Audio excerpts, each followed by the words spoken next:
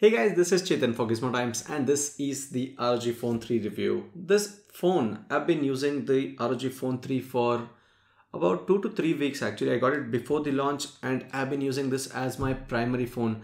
The reason for this being my primary phone for such a long time is to understand if this is something for you guys who usually are well adjusted to smaller devices, are well adjusted to lighter phones.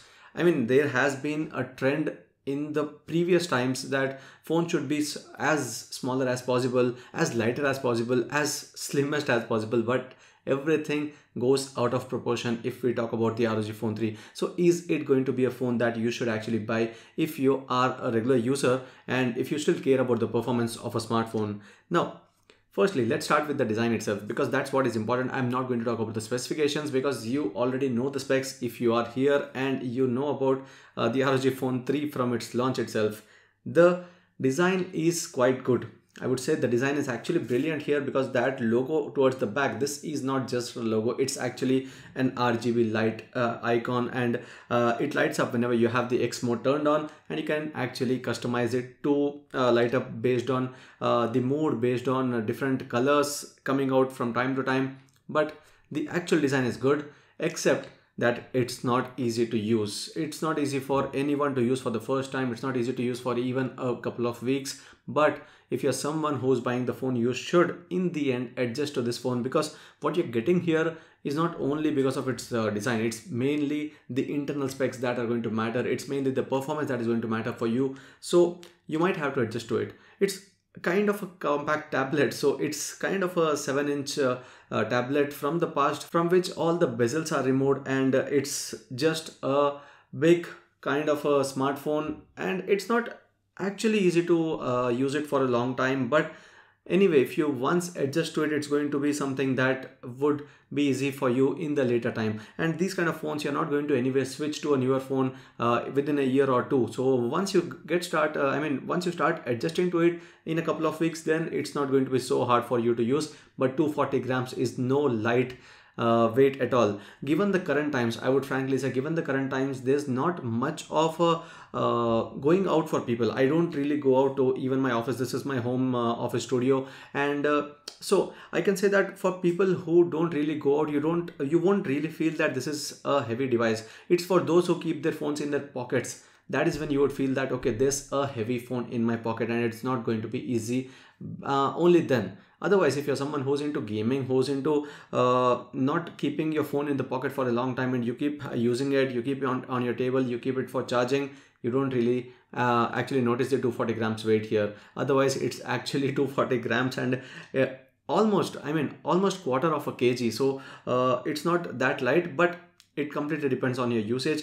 I would say if you are someone who's looking for an overall heavy package, heavy in terms of specifications, heavy in terms of the performance, you'd also get a heavy phone in terms of its weight, but you would eventually end up liking it, or you would end up actually adjusting to it.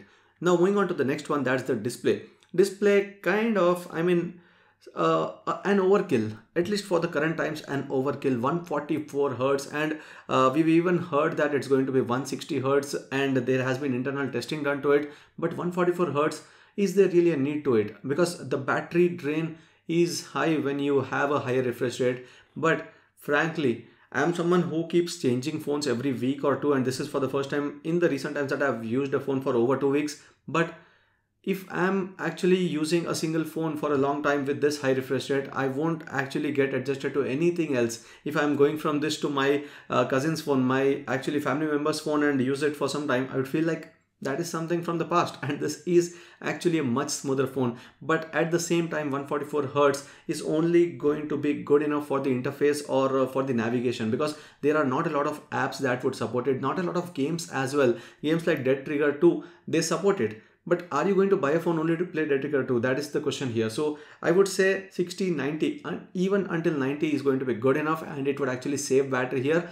Battery life I'm going to talk about later. But anyway, I'm talking about the actual battery drain here, and it's not going to be huge in terms of what is offered here. But still, Why do you want to even drain that battery only by navigating through here? Or you can set it at auto so that the phone can automatically understand that, okay, this is just the interface navigation and you don't really need that kind of a faster refresh rate at that time, and it would keep it at low whenever you're not using the phone much. So that's one thing about the display. I would say 144 Hertz is an overkill, but who knows, if you're keeping the phone for a longer time, 3 to 4 years, and till then a lot of games could be coming up with the faster refresh rates or the faster frame rates, and then you would actually like the fact that it has a 144 Hertz refresh rate.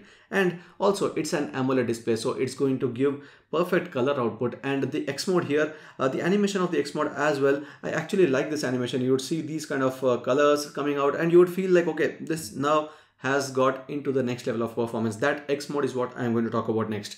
So the OS here is a bit customized from the stock Android itself, but what you're seeing here is a kind of a customized UI with some features like the X mode. If you don't know about the X mode, it is something that is going to overpower everything. So usually when you are not using the phone with gaming in mind at that time, it's not going to use all the resources. It's not going to push the processor to the max.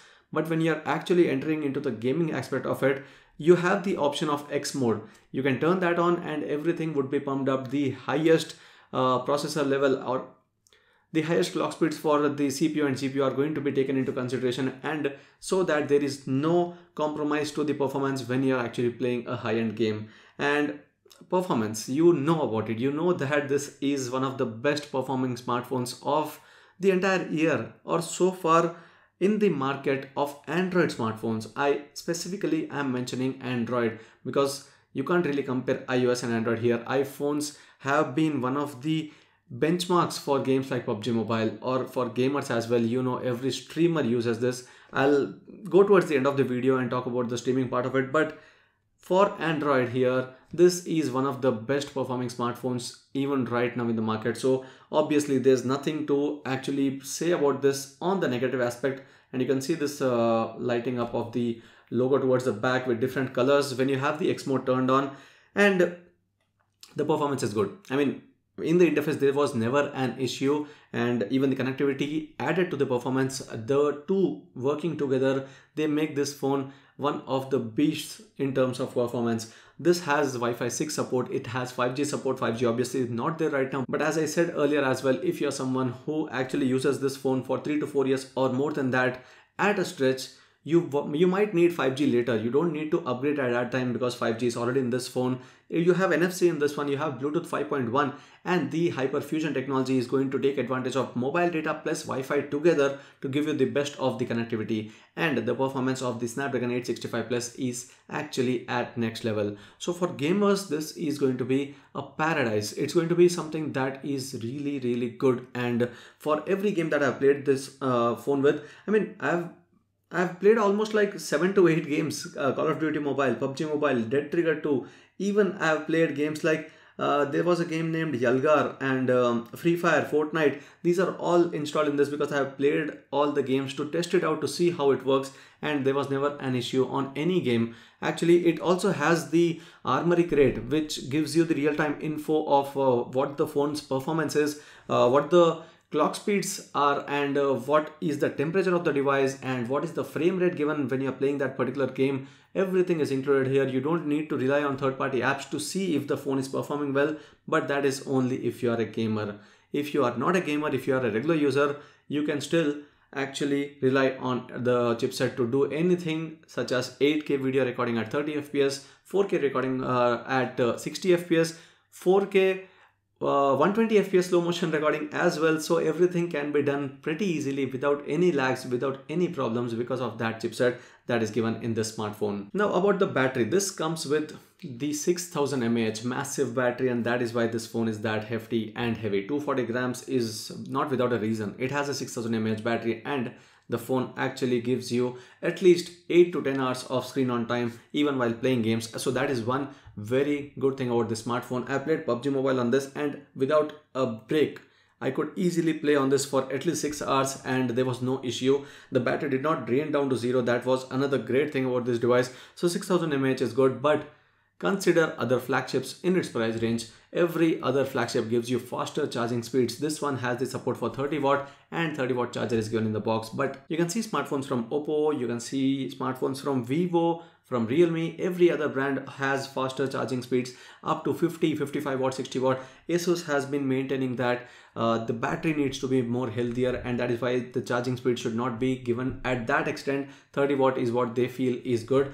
In a way, I would agree with that. In a way, I would also disagree, because you have given multiple charging solutions in this, and I would say you should have pushed even the charging speeds. Anyway, since the company is giving you the option of reducing the speed, the company has given the option of even setting a schedule that, okay, my phone should be charged to 100% by the next day morning 8 a.m. So the phone actually automatically does all the a slowing down of the charging speeds to make it to 100% at 8 p.m. so that the battery health is not worsened. So when you're doing that, obviously, why don't you give faster charging speeds? Anyway, when a user wants his phone to get charged faster, he could have the option of doing that. At least he could have that option there.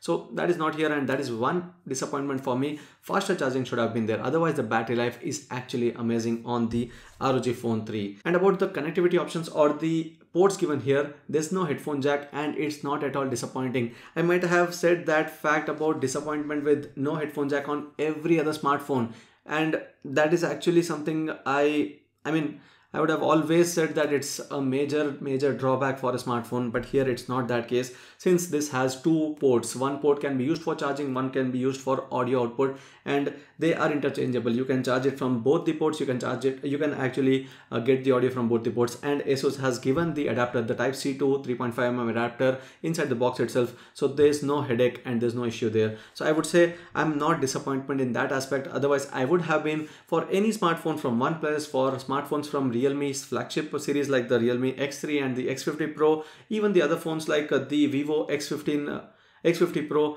So there are many phones that have removed the headphone jack, and that is a disappointment, but here that is not. So that is one thing about this ports. And the next one is about the cameras. Sony's IMX686 sensor, the flagship sensor, and the performance also good, but the entire combination is not so good. The second disappointment for me is this one. The wide angle camera is okay. I mean, it's not bad, it's not great also. You can compare it with most of the flagships and it works good enough.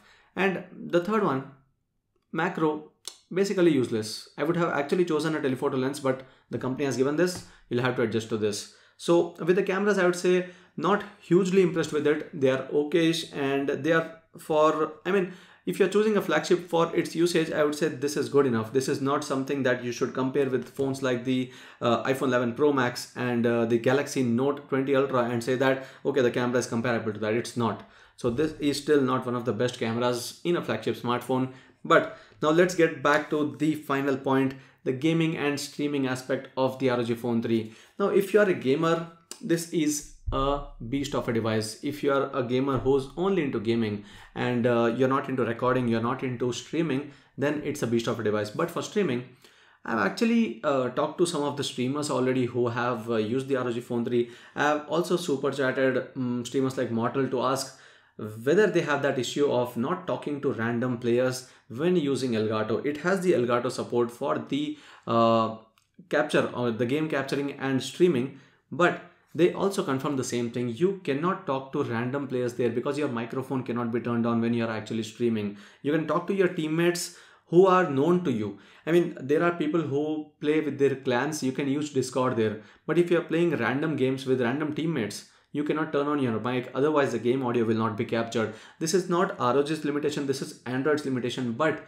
Asus could have worked to remove that limitation because Realme allows that. Realme allows the capturing of both the game audio as well as your microphone audio, but Asus has not done it. So ROG Phone 3, I would say, still is compromised in this one aspect. You cannot do a full-fledged proper streaming from the ROG Phone 3 unless you are only playing with your teammates and not doing any random games. So in a way, if you're someone who's into a clan, if you're into streaming, for gamers like Mortal, for streamers like them, they don't play a lot of random games. They play with only their teammates and they can use Discord, but otherwise it's not going to allow the capturing of the audio when you have your microphone turned on inside the game. So that is one compromise. The other one is the air triggers. Air triggers is not a compromise. Frankly, it is one of the best features. This time the air triggers comes with L1 and L2, R1, R2. There are two buttons on the top, and you can check out our other video where I talked about it and where I showed a demo of it. Here I'm not going to do a lot of it, but if you are into again gaming and competitive games, if you are into PUBG competitions, they won't allow these kind of things. They won't allow air triggers to be used. So don't get a lot adjusted to this. Don't practice a lot with these because they might look good. They are actually very useful for gamers, but if you are into competitive gaming, you won't be able to use the air triggers because that is not allowed at all. So that is, in a way, for regular gamers, for casual gamers, this is going to be a great addition of feature. But for someone who's into serious and competitive gaming, this is not going to be something that is going to help you. Air triggers is not going to be allowed there. So this was the full review of the ROG Phone 3. Only a couple of compromises. As I said, the heaviness of the phone, the large size of the device, and also the camera combination, a bit of a compromise, and the unavailability of all the streaming options on it is the only compromised things that I could say. Everything else is a pro. Everything else is a advantage on the ROG Phone 3. So that is why I would say it's a beast of a device with only a couple of compromises. Now the company can't change these things through software updates. So obviously you are going to live with these compromises if you're buying the ROG Phone 3. But is it a must buy? If you are a regular gamer and if you are into regular gameplays, if you are into also recording the games, it's not going to be a bad choice at all. And the performance on this one is not going to be beaten by any other Android smartphone in the current times, that I can assure you. So that's it in this video. I hope you got everything that you wanted to know about the ROG Phone 3, and I hope you like this video. If you do share and subscribe to Gizmo Times for more. Thanks for watching, and see you next video.